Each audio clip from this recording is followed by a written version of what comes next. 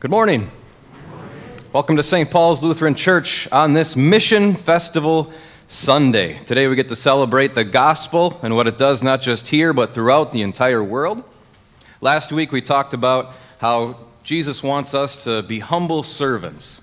Well, today we're going to look at how humble servants, they don't look to glorify themselves, they look to glorify the gospel and help spread it to everyone. We'll also celebrate the Lord's Supper today, so prepare your minds and hearts to receive the very body and blood of our Lord Jesus. Now, this is a meal where we celebrate our unity in the faith, so if you haven't expressed that unity yet through church membership, please speak with me after the service. I'd love to talk to you about how we can make that happen. Now, as part of the service today, you'll notice some other languages are printed in the bulletin, and you'll even hear one later on. So just know that that is meant to highlight the fact that this is a message that truly goes throughout the world and across all cultures. That's what we'll celebrate, especially as we praise God. We're not going to be the only ones. With our opening hymn, To God Be the Glory, hymn 399. May God bless your worship today.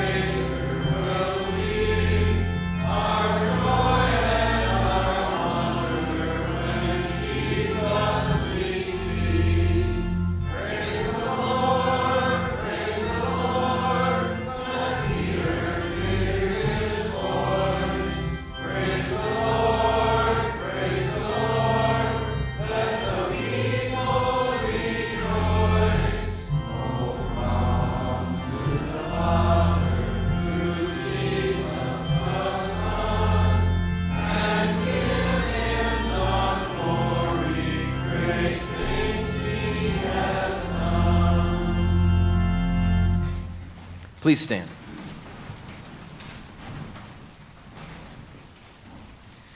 The grace of our Lord Jesus Christ and the love of God and the fellowship of the Holy Spirit be with you. And also with you. God invites us to come into his presence and worship him with humble and penitent hearts. Therefore, let us acknowledge our sinfulness and ask him to forgive us. Holy and merciful Father, I confess that I am by nature sinful, and that I have disobeyed you in my thoughts, words, and actions. I have done what is evil and failed to do what is good. For this I deserve your punishment, both now and in eternity. But I am truly sorry for my sins, and trusting in my Savior, Jesus Christ, I pray, Lord, have mercy on me, a sinner. God, our Heavenly Father, has been merciful to us and has given his only Son to be the atoning sacrifice for our sins. Therefore, as a called servant of Christ and by his authority, I forgive you all your sins in the name of the Father and of the Son and of the Holy Spirit. Amen. We ask for God's continued mercy. For all that we need in life, and for the wisdom to use all your gifts with gratitude and joy, hear our prayer, O Lord. Lord, have mercy. For the steadfast assurance that nothing can separate us from your love, and for the courage to stand firm against the assaults of Satan and every evil, hear our prayer, O Christ. Christ, have mercy. For the well-being of your holy church in all the world, and for those who offer here their worship and praise, hear our prayer, O Lord.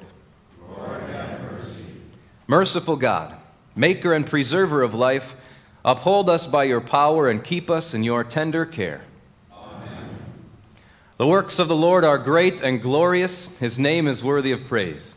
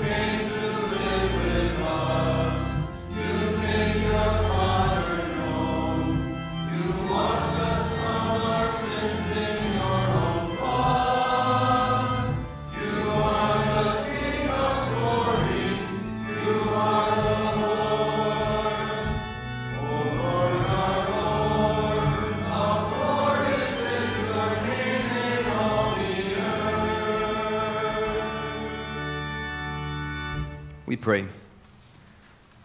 Mercifully grant, O God, that your Holy Spirit may in all things direct and rule our hearts, that your gospel may be known and your name be praised. Through Jesus Christ, your Son, our Lord, who lives and reigns with you and the Holy Spirit, one God, now and forever.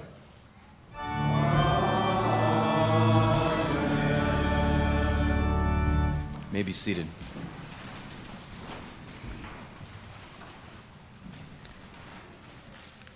This Mission Festival Sunday, we go to our first lesson in Numbers chapter 11. Here we see that Moses very well could have looked to his own glory, but he didn't. He was focused on people knowing God and was just happy about that. The language you see there is Telugu. It's one of the national languages found in India. But I'll read the English, don't worry. So the Lord said to Moses, "Gather 70 men from the elders of Israel for me, men whom you know to be elders and officers for the people. Take them to the tent of meeting and make them stand there with you." Moses went out and told the people the Lord's words. He gathered 70 men from the elders of the people and had them stand all around the tent. The Lord came down in the cloud and spoke to him. He took from the Spirit that was on Moses and put it on the 70 elders. When the Spirit rested on them, they prophesied, but they did not do it again. 2 men, however, remained in the camp. The name of one was Eldad, and the name of the other was Medad. They were listed among the elders, but they had not gone out to the tent. The Spirit rested on them, and they prophesied back in the camp. A young man ran and reported this to Moses. He said, Eldad and Medad are prophesying in the camp. Joshua, son of Nun, Moses' aide from his youth, answered, My lord Moses, stop them. Moses said to him, Are you jealous for my sake? If only all of the Lord's people were prophets, so that the Lord would put his Spirit on them. The word of the Lord. The second lesson comes from Philippians chapter 1. Here we see Paul talk about the glory that can come from humbly preaching Christ and just focusing on that. The language you see there is Chinese, specifically Mandarin. I want you to know, brothers, that the things which happened to me actually took place to advance the gospel. And so it has become clear throughout the whole palace guard and to all the rest that I am in chains because of Christ. And through my chains, the majority of the brothers in the Lord have become much more confident about daring to speak the word of God fearlessly. Some preach Christ out of envy and rivalry, and others out of goodwill. The latter do so out of love, knowing that I am placed here for the defense of the gospel. The former proclaim Christ out of selfish ambition, not sincerely, but thinking they can cause trouble for me while I am in chains. What does it matter? Only this, that in every way, whether for outward appearance or for the truth, Christ is being proclaimed, and in this I rejoice. The word of the Lord. Now please stand in honor of the gospel lesson. The gospel for today comes from Mark chapter 9. This will also serve as the sermon text for today. The language you see there is the original Greek of what was written here in Mark. John said to him, Teacher, we saw someone driving out demons in your name. We tried to stop him because he was not following us. But Jesus said, Do not try to stop him, because no one who does a miracle in my name will be able soon afterward to speak evil about me. Whoever is not against us is for us. Amen, I tell you. Whoever gives you a cup of water to drink in my name, because you belong to Christ, will certainly not lose his reward. Whoever causes one of these little ones who believe in me to fall into sin, it would be better for him if he were thrown into the sea with a large millstone hung around his neck. If your hand causes you to fall into sin, cut it off. It is better for you to enter life maimed than to have 2 hands and go into hell, into the unquenchable fire where their worm does not die and the fire is not quenched. If your foot causes you to fall into sin, cut it off.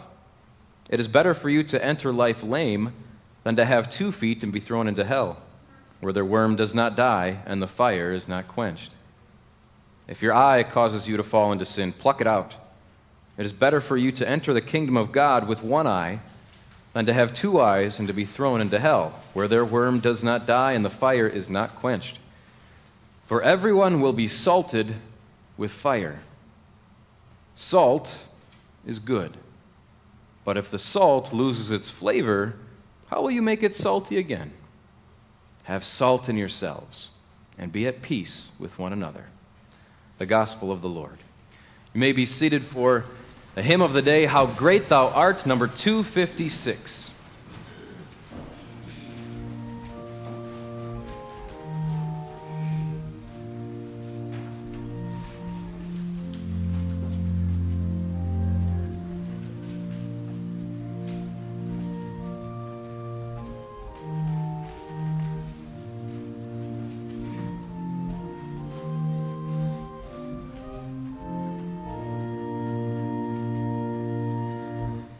O Lord, my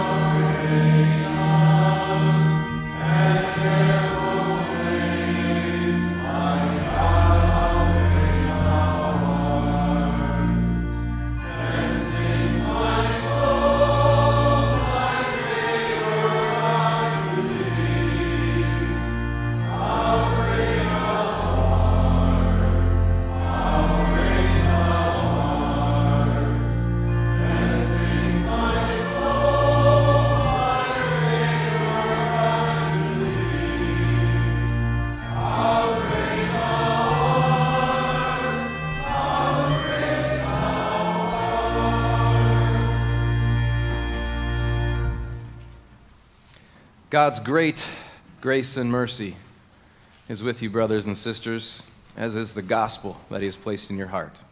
Amen. Sermon text for today, as I said, comes from the gospel lesson in Mark chapter 9. Let's begin with prayer. O Lord, open our hearts and our minds to your word so that we can understand exactly what you've given us to be and do. Amen.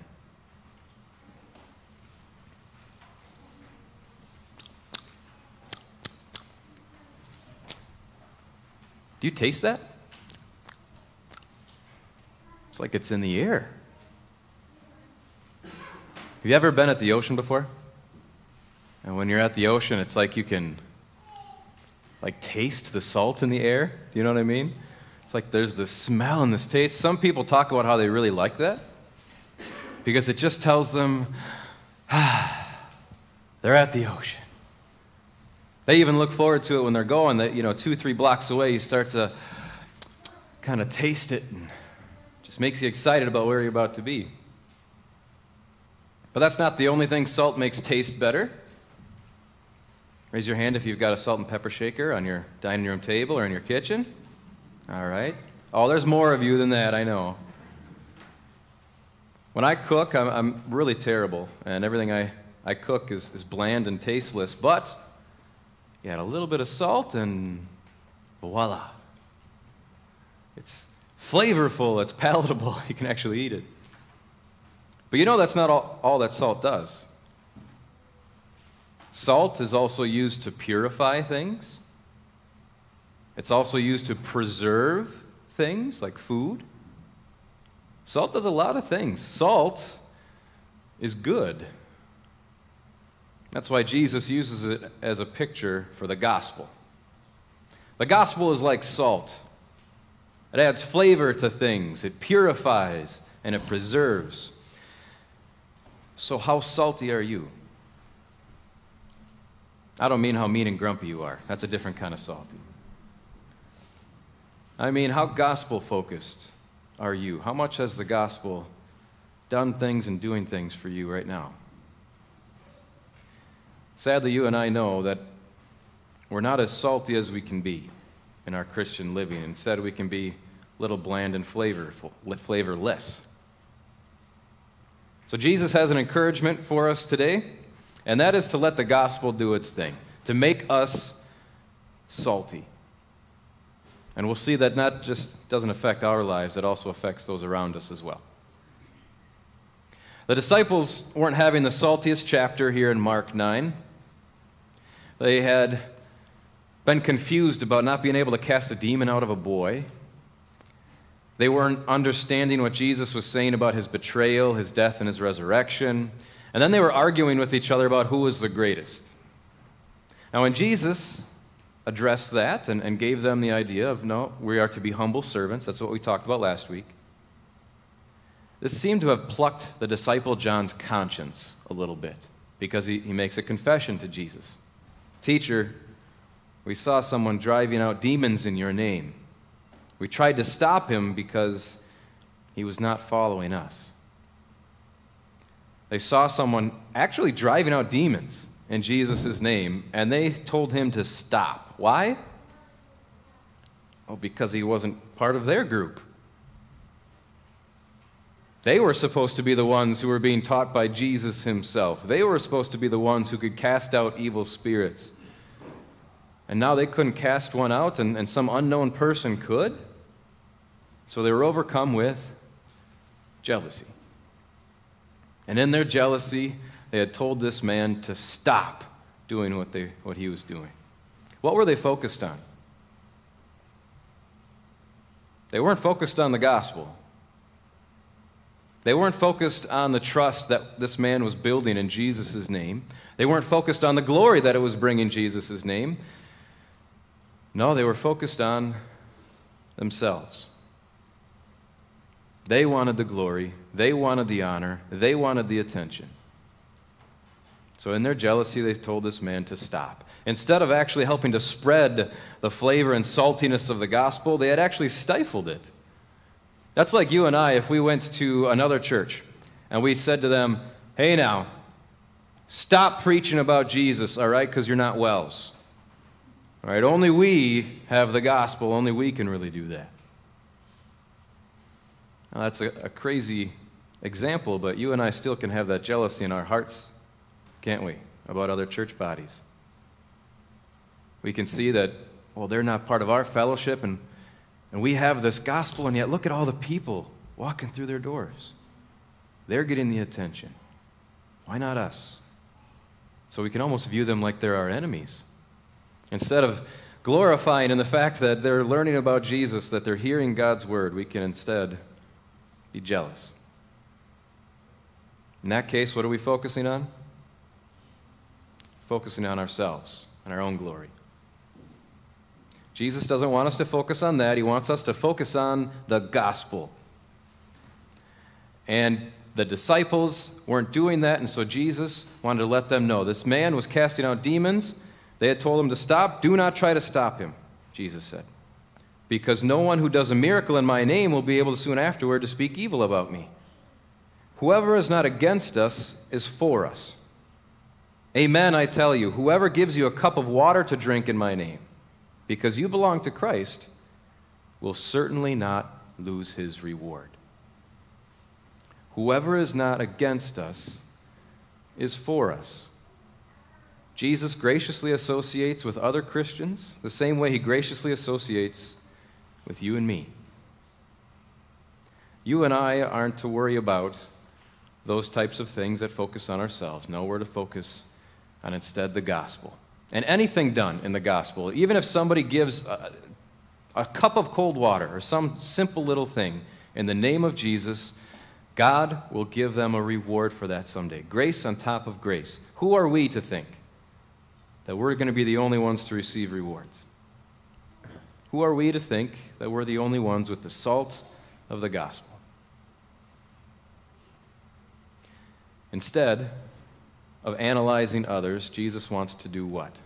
Wants us to analyze ourselves. See, as the disciples were worrying about this man casting out a demon, Jesus did what he always did with them. When they had an issue with someone else, he kind of turned it around on them. So, oh, you're all worried about this man and what he's doing and analyzing and concerned about him. Well, what about you? Are you doing something that is taking away from the glory of the gospel? Are you sinning? Are you causing someone else to sin? Because now that's a serious issue. Whoever causes one of these little ones who believe in me to fall into sin, it would be better for him if he were thrown into the sea with a large millstone hung around his neck.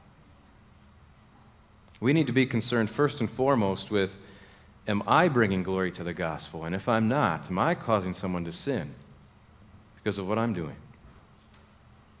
Because if I am causing someone else to stumble in their faith, Jesus says it's better if I have a millstone hung around my neck and I was drowned in the sea before it ever even happened. It's heightened language, but he's making a point here. He wants us to go into things with the attitude of, I would rather die than to cause someone else to stumble in their faith or even fall from the faith. That is the attitude Jesus wants us to have when it comes to helping the gospel and its cause. We get rid of anything that hinders that. And to stress that point even more, Jesus says this to his disciples: if your hand causes you to fall into sin, cut it off. It is better for you to enter life maimed than to have two hands and go into hell, into the unquenchable fire, where their worm does not die and the fire is not quenched. If your foot causes you to fall into sin, cut it off.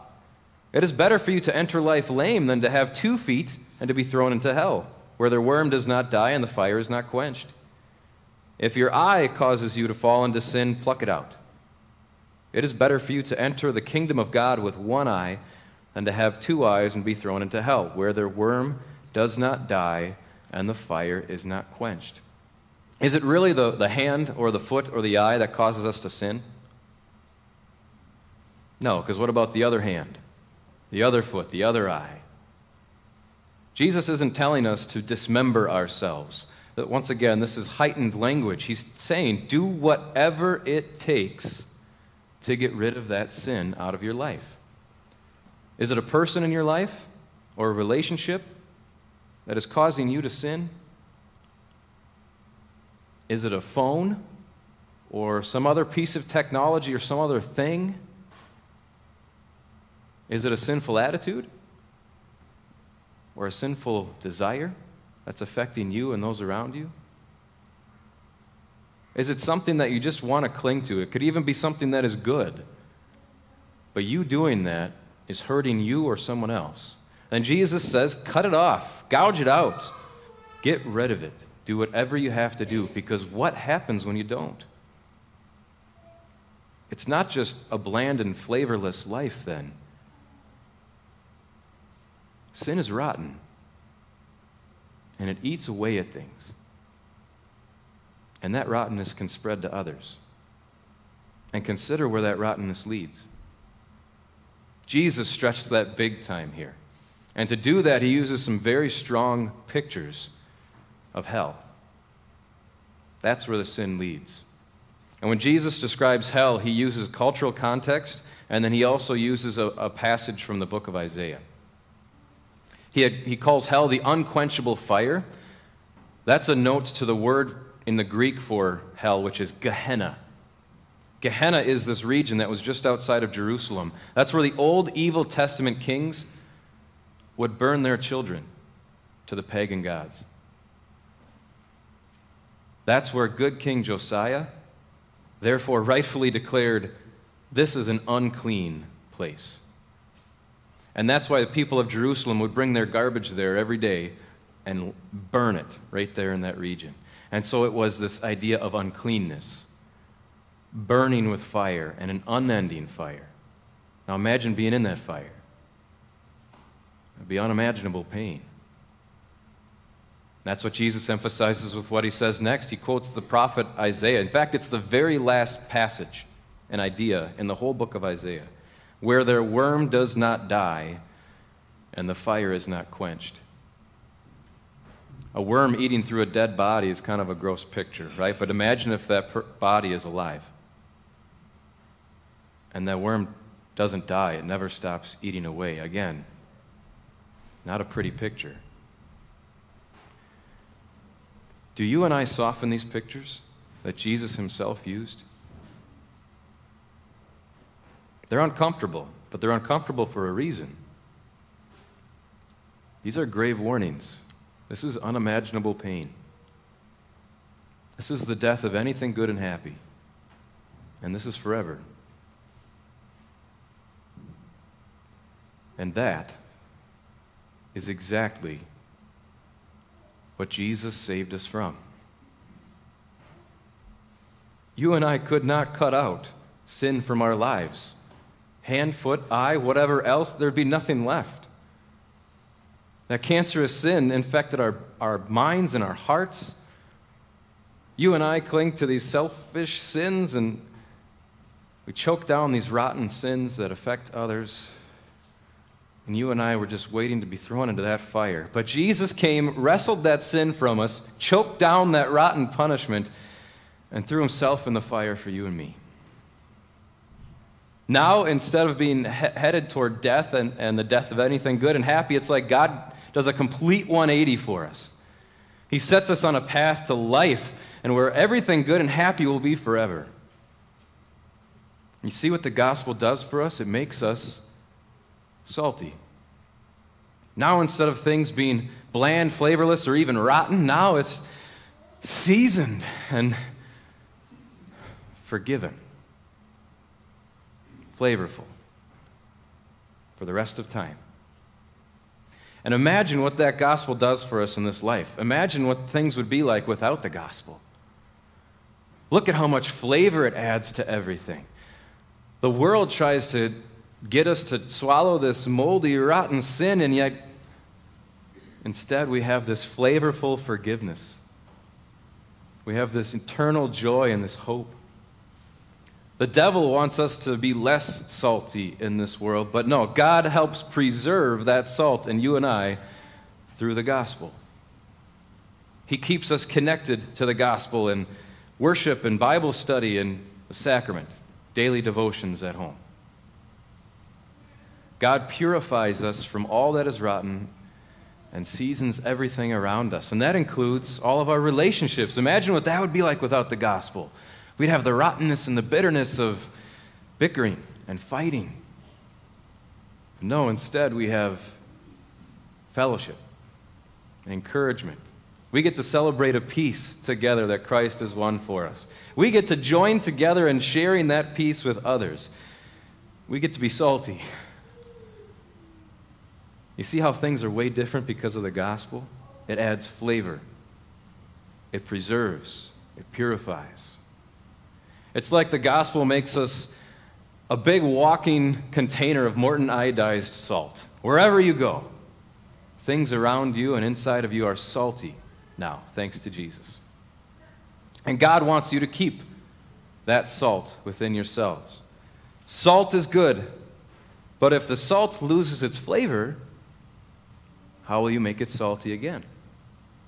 Have salt in yourselves and be at peace with one another.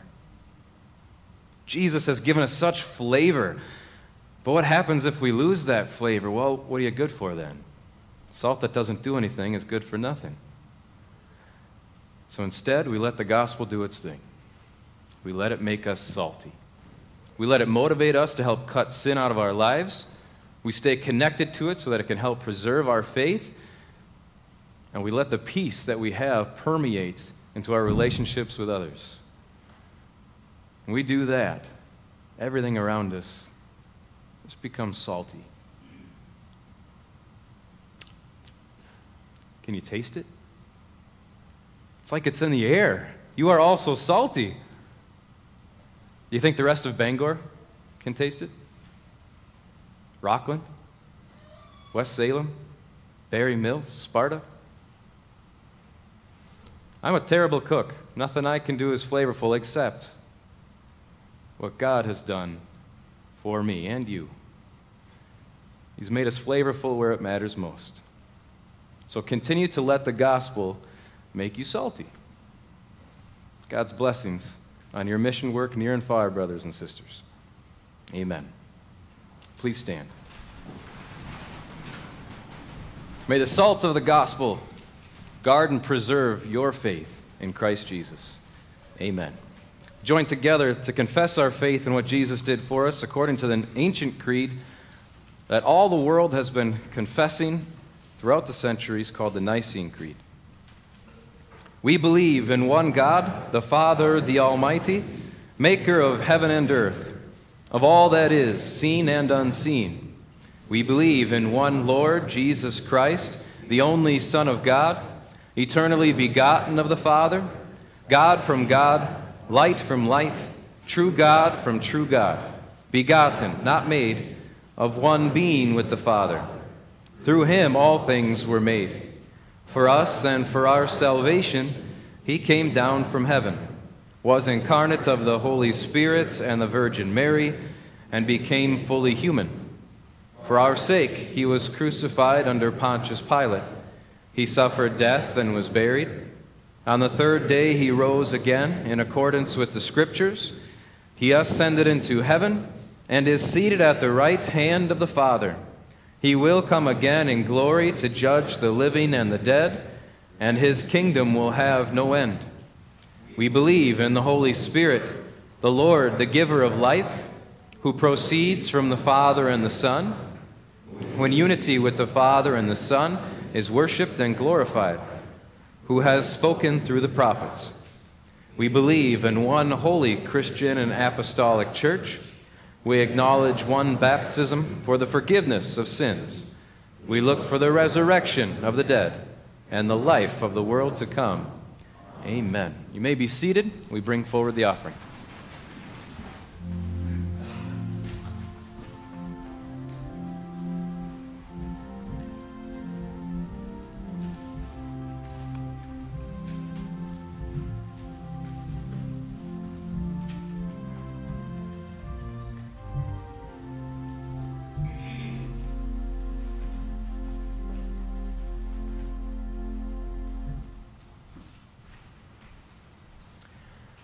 We continue with the prayer of the church. As part of the prayer of the church, we pray for all of those facing health challenges in our congregation and beyond, including a little boy named Tucker Carlson that Heather and I knew from California. He's dealing with some spinal fluid issues all the way down his back, so we'll pray for him.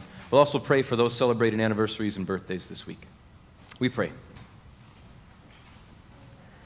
Merciful Lord of heaven, we praise you for the message of forgiveness and grace we have in Jesus. Forgive us for the times we have not honored this message in our hearts and lives, and continually purify us in the knowledge of Christ crucified. Give us wisdom, patience, and courage as we share this message with all around us. Father, make your power known in the minds and hearts of all who are faced with health challenges this week, especially Tucker Kelly, a friend of the Growth family. As they face their challenges, Lord, give their bodies strength and healing.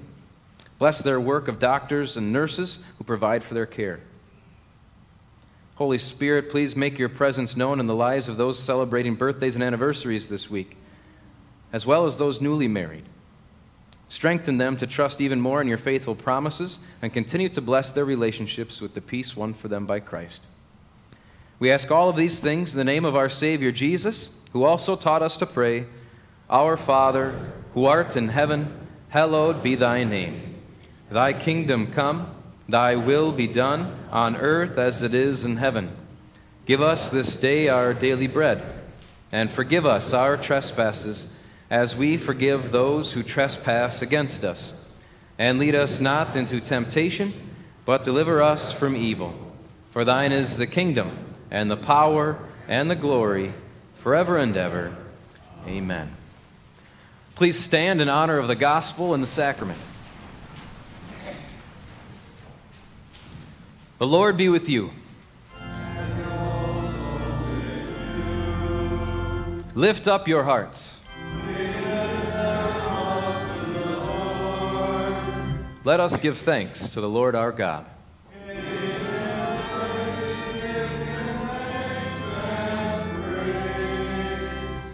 Praise to the God and Father of our Lord Jesus Christ. In love he has blessed us with every spiritual blessing. He sends the Holy Spirit to testify that we are his children and to strengthen us when we are weak. Now have come the salvation and the power and the kingdom of our God and the authority of his Christ. To him who sits on the throne and to the Lamb be praise and thanks and honor and glory forever and ever.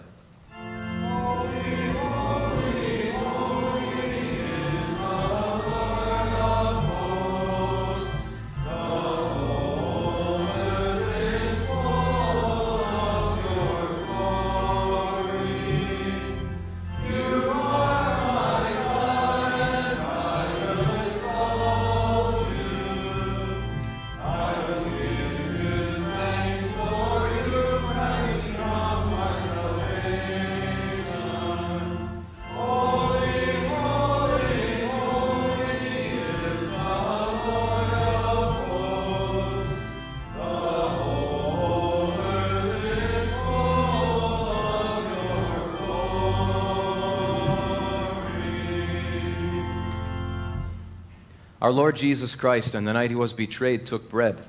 When he had given thanks, he broke it and gave it to his disciples, saying, Take and eat. This is my body, which is given for you. Do this in remembrance of me. Then he took the cup, gave thanks, and gave it to them, saying, Drink from it, all of you. This is my blood of the new covenant, which is poured out for you for the forgiveness of sins. Do this whenever you drink it in remembrance of me.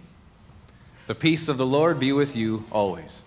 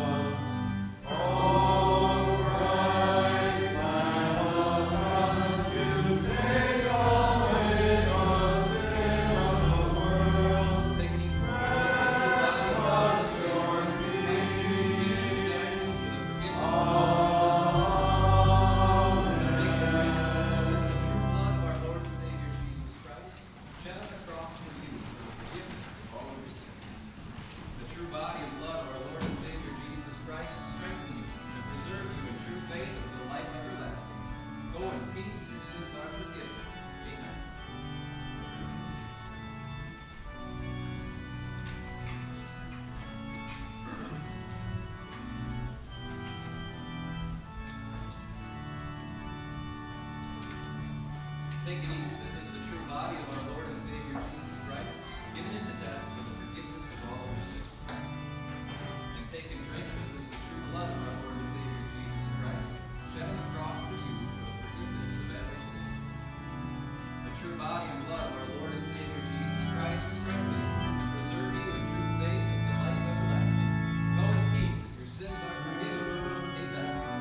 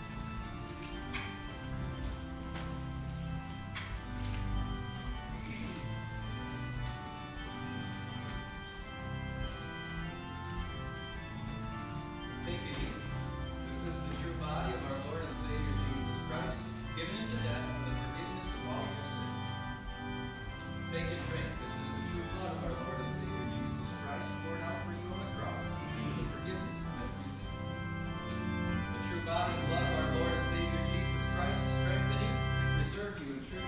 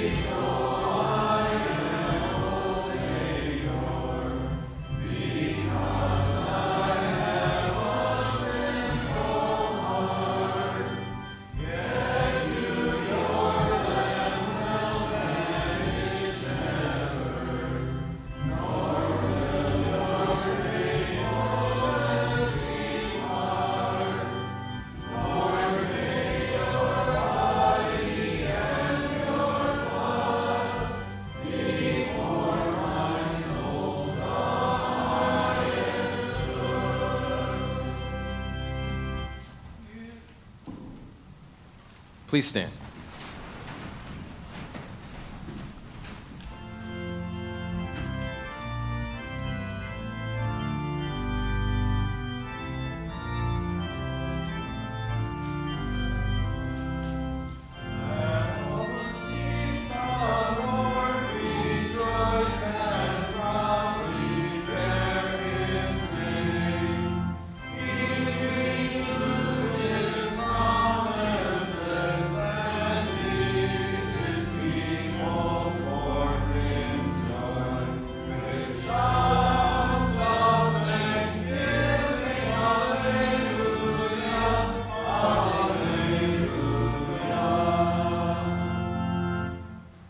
Hear the prayer of your people, O Lord, that the lips which have praised you here may glorify you in the world, that the eyes which have seen the coming of your Son may long for his coming again, and that all who have received in his true body and blood the pledge of your forgiveness may be restored to live a new and holy life, through Jesus Christ our Lord, who lives and reigns with you and the Holy Spirit, one God, now and forever.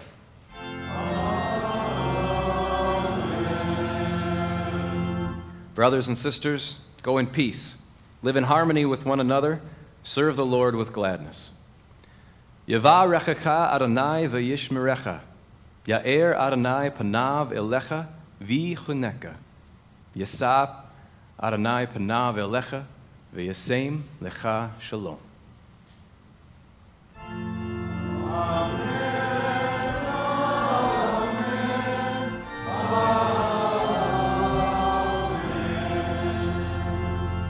You may be seated for our closing hymn.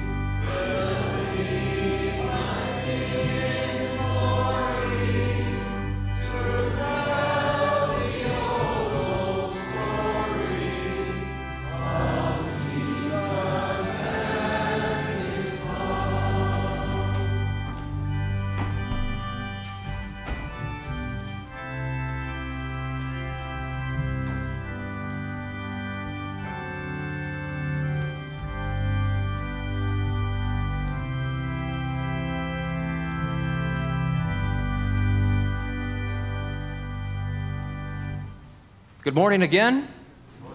It's a pleasure to worship with you here on this rainy Sunday and yet celebrating very fittingly the fact that God has a harvest, not just in our fields, but also out there in the mission field. So always a pleasure to worship with you there. A big welcome to our visitors. If you're visiting with us, please let me know. We've got a guest book back there. You can also send me an email if you'd like to connect. I'd love to learn more about you and tell you more about St. Paul's. Today we've got Bible study and Sunday school with a big change. We're starting this Sunday moving forward, going to all be in one building. So the Sunday school will be here in the sanctuary. Please find your teachers there, but the youngins will be back in that entryway for today. I believe the older students will be up in the balcony, so we'll meet here for Sunday school soon. We'll also have Bible study down below in the church basement. Now, that's normally Bible study, but today, since it's Mission Sunday, we're going to have a special presentation on the Wells work in India through that mission in the Wells. So down there about 9:15 is when we'll start that, so grab some coffee and whatnot, beat me to all the cookies, and get ready for talking about what God does in the world. Tuesday and Wednesday, we have a Bible study once again. Tuesday night, 7 p.m., Wednesday, 9 a.m. We're looking at world religions, and really it's kind of a neat way to look at how no matter what religion someone else has, you can always share the gospel with them, and you find different ways to do that. So we'll continue looking at that on Tuesday and Wednesday. Please note that there's revised calendars there. There are a couple of mistakes in the last one. Excuse me. So they've been revised, and you can pick up a new one there. Maybe you already have there by the bulletins. We're looking for some help for the diorama Live Nativity. That's coming up here. We're going to be on the last Sunday for that, or last days of that for our church. I think it's like December 18th and 19th. Stay tuned for that. But to help prepare, that actually starts now. It's been going on for a little bit. So Mondays and Wednesdays from 6:30 to 9 p.m. at the Rotary Building there. They need help with repairs and prep. So if you're able to help, please see the note in the news and announcements. October is also a very active month in the Wells around this area. I've been getting emails all week about different events coming up here, and so I've included a number of them there in the news and announcements. I'll let you read through which ones are available to you, but God be praised, lots of glorifying to Him this month as we get ready for Reformation. And speaking of that, there's an area Reformation rally again this year, Sunday, October 31st. It falls right on Reformation Day, 2 p.m., at the chapel at Luther High. So please see that note, and hope to see you there. Other things we can check out there in the news and announcements, but may God continue to bless you as you remain salty, not just in your life, but with those around you. God's blessings on your mission work. Please greet one another.